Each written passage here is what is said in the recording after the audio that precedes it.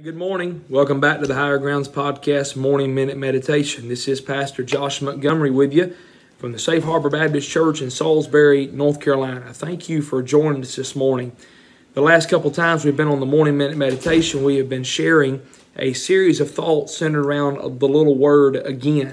We looked at John chapter 3, verse 7, the again of regeneration, where Jesus told Nicodemus, you must be born again.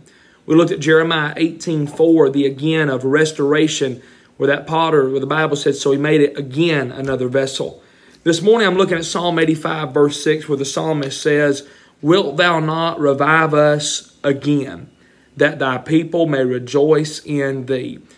We understand the world we're living in today, and not just the society, but the condition of the church, how we need a move of God, and how we need a revival to take place in our hearts. May I remind you, revival is not an emotional stir.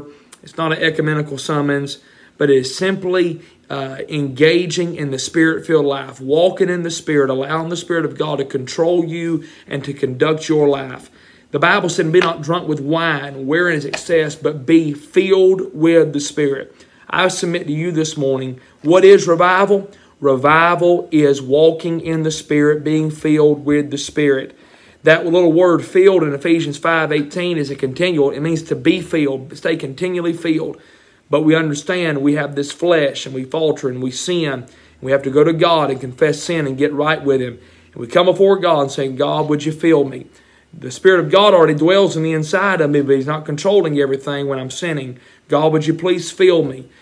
We could echo the prayer, wilt thou not revive us again? God, would you fill me with the Spirit of God? I want to walk in the Spirit. I want to live in the Spirit. I want to be filled with the Spirit. I call this the again of revival.